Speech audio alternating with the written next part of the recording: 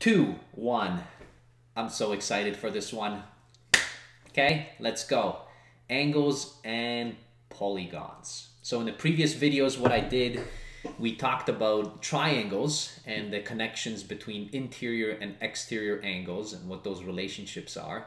We talked about quadrilaterals, okay, which are four-sided polygons, and then we talked about those interior and exterior relationships.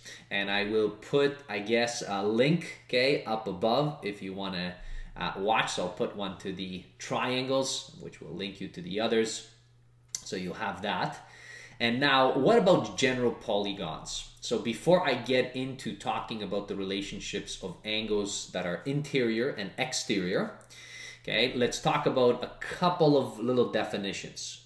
So one key definition, and really that's the one that we're going to discuss, is that this polygon, so on the left hand side that you see, so it has, okay, so let's say it has 1, 2, 3, 4, and 5. So it has 5 vertices. It has 1, 2, 3, 4, 5 sides, and it also has 1, 2, 3, 4, and 5 interior angles, right? Now, polygons where all the interior angles are less than 180 degrees, so meaning this angle or this angle or this angle or this angle or this angle. Every angle there has to be less than 180 degrees. Okay, so it has to be less than 100, less than 180 degrees. I'm not saying that when you add them up, okay, it's less. I'm saying that each angle has to be less than 180. If that is true, we call that a convex polygon. Convex polygon. I know, a little annoying with terminology, but it's important, and that's what the type that we will talk about. And what's the difference? Well, this one right here, for example, is concave. And concave, when you take a polygon, so it is a polygon, so polygon have basically creation of some sides, okay, and vertices that are connected by straight lines. But the key thing, notice that in this one, this angle right here at this vertex, and actually this angle also right here, these angles are bigger than 180 degrees. And when they're bigger then, so if there's at least one or more, we call it a concave. Okay, a concave polygon. So we're going to concentrate on the convex ones, and we'll see what the relationships are. And by the way, so triangles, so clearly convex, right? Because they're closed in it, they have just 3 sides. Quadrilaterals, so things like squares and rectangons, rectangons, I guess that's a new one, okay? Rectangles and rhombus and any other, okay, that are 4-sided. Those ones are also convex. So if we know this, okay, if we know that something is convex, can we create relationships with these interior and exterior angles? So first off, I'm going to talk about interior angles here. So interior angles. So in a triangle, so as we had a triangle like this, we said that the angles added up to 180 degrees, right? That's what we said. And we had basically 3 of those angles, or 3 sides, right? So that's a triangle. Now so let's say something like this. So this isn't gonna work. All right, so if we have something like that, so a quadrilateral, so there's 4 sides to this. Now, the trick that we used for these, so when you were watching that video, so I said, well, we can divide this into triangles, okay? In this case, you would have 2 triangles, 1 triangle and 2 triangles. And notice that each triangle is 180 degrees. So if you have 2 of those triangles, that means the interior angles must add up to 360 60 degrees. Okay, so that must have happened. So something interesting here happens. All right, so we have a triangle. So triangle is 3 sides. Okay, a quadrilateral is 4 sides. Notice it went up by 180. So now the question is, what if we kept going, right? So the next one, so pentagon. So a pentagon, so penta 5. So that means we have a 5-sided figure. So let's say something like this. So let me borrow this right here. I'm going to borrow it, copy, bring it down here. Now I'm going to make it a little smaller, and I'm going to clean it up for you. All right, so my question to you here, and this is the trick that you can use and think about, is try to see how many triangles you can make out of this pentagon. So how many of these triangles? So notice, I'm going to take one vertex, I'm going to start dividing it. So notice, that's one triangle here. And then I can take the same vertex and then go to the opposite one, that's second triangle, and then a third triangle. So I have 3 triangles in here, right? So I can fit 3 triangles. But what do we know about triangles and their angles? We know that each triangle is 180 degrees. So wait a minute, so first triangle plus second triangle plus third triangle, if we would add those angles all up, that means that we would have 180 degrees plus 180 degrees plus 180 degrees, right? Because we could fit 3 of them. So that's for a pentagon. Okay, so that's for a pentagon. Now a pentagon was 5 sides. So notice 3 sides, 4 sides.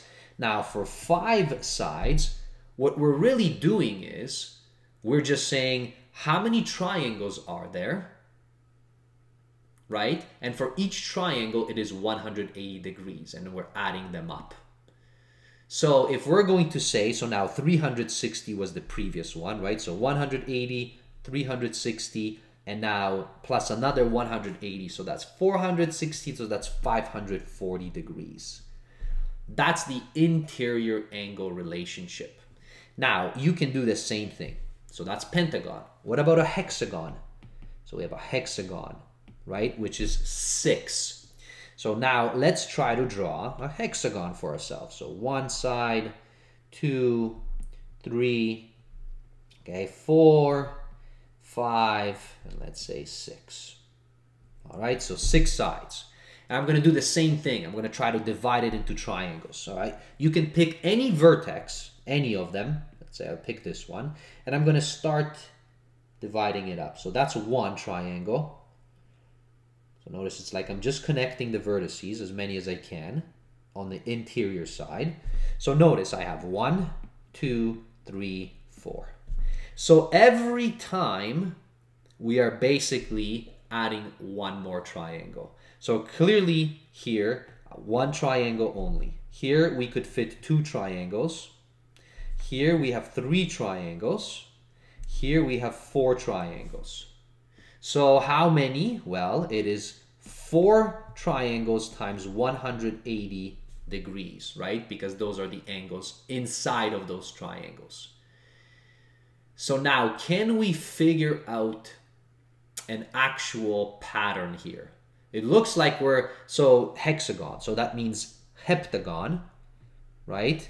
So heptagon, if we kept going, or an octagon, and whatever, you can just keep going with these polygons. It looks like every time we add a side, we can fit 1 more triangle. So notice, so this case, so 4 times 180, so this would have been 720 degrees. So in general, can we come up with a relationship between the number of angles you have, which really equals the number of sides, so how many sides do you have there, and then what is the relationship in the interior angles? So it turns out, okay, so looking at this, I'm going to go back here. So when you had a triangle has 3 sides. We noticed that the interior angles added up to 180.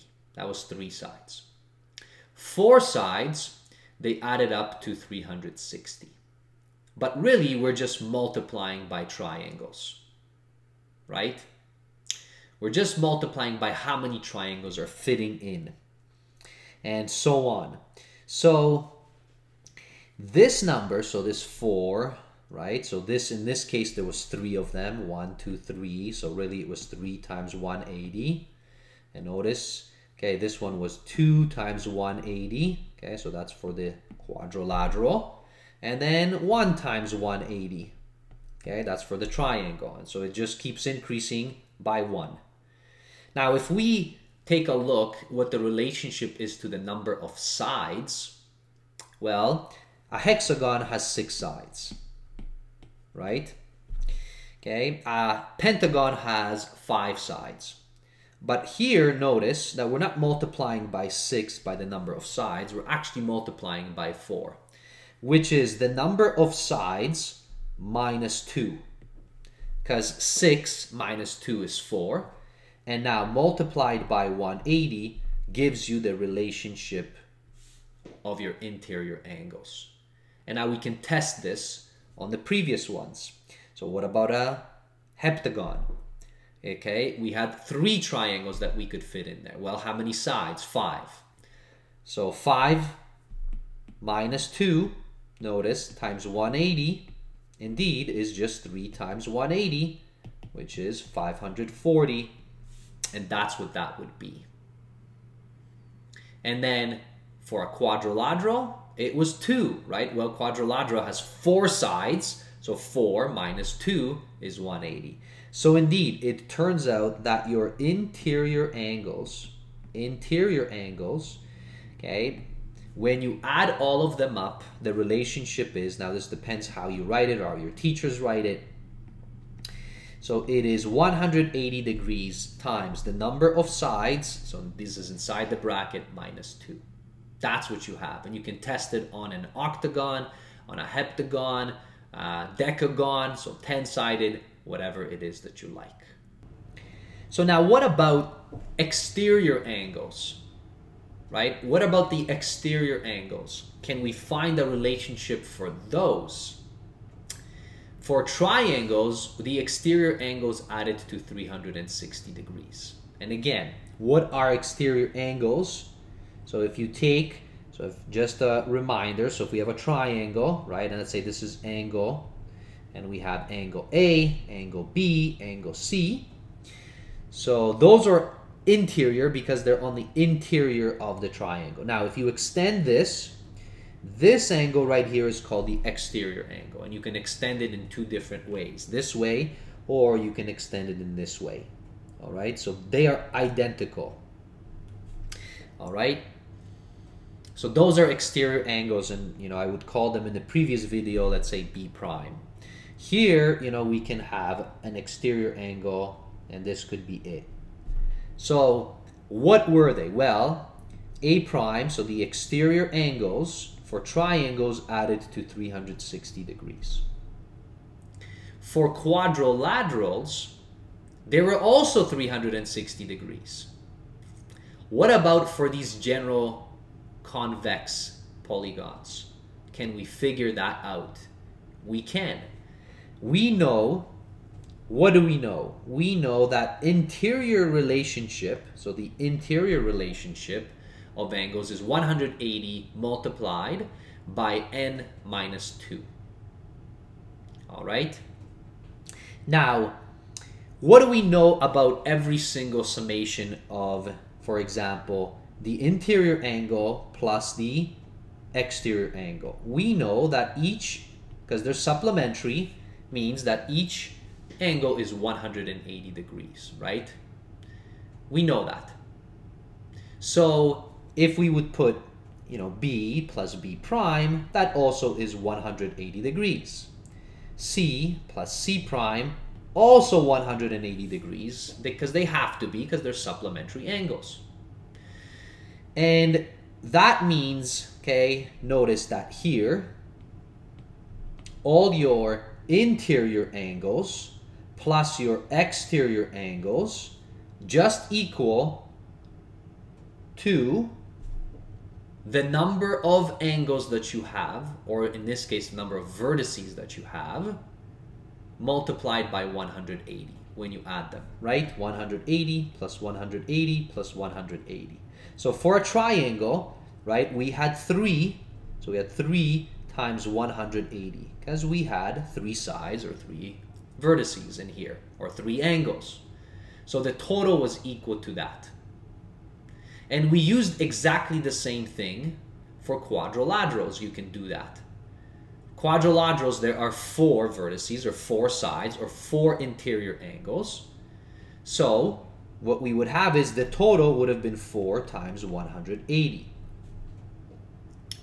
So now in order to find out what the exterior angles add up to, then we can say, so since this is the total, this right here is the total.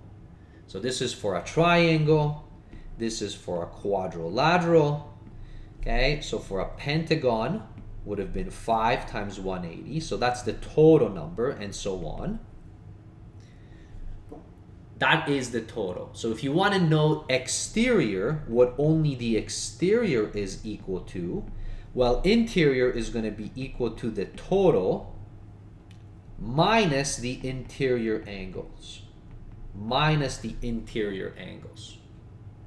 And notice, the total is equal to, so the total right here is just equal to how many sides you have multiplied by 180.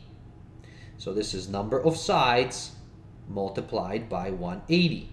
That's what it is. And I'm going to rewrite this kind of in algebraic form, 180n, right? 180 times n. The interior angles, what did they add up to? Well, we know that we just did this, which is 180, n minus 2. So your exterior angles should add up to the following. So this is just an algebraic simplification. So let's do that. 180n. Now let's bring this inside of the bracket. So I'm going to get 180 times n. The negative cancels. 180 times 2 is 360. Notice 180 minus 180, because their like term is gone. And what do you notice about the exterior angles when you add them up? They actually equal to 360 all the time. So we already said this for triangles. We said this for quadrilaterals, but it turns out that it's true for all. All right? So that's what you have in this video. I'm not going to get into examples per se because I'm going to do a little mini test, okay, in a future video so that you can test yourself on these triangles, okay, these quadrilaterals and regular convex polygons. And definitely take a look at the concave ones as well. All right? Okay, so thanks for watching, everybody. We'll see you in a future video. I hope this was helpful. I love this subject. Okay, bye. Cheers.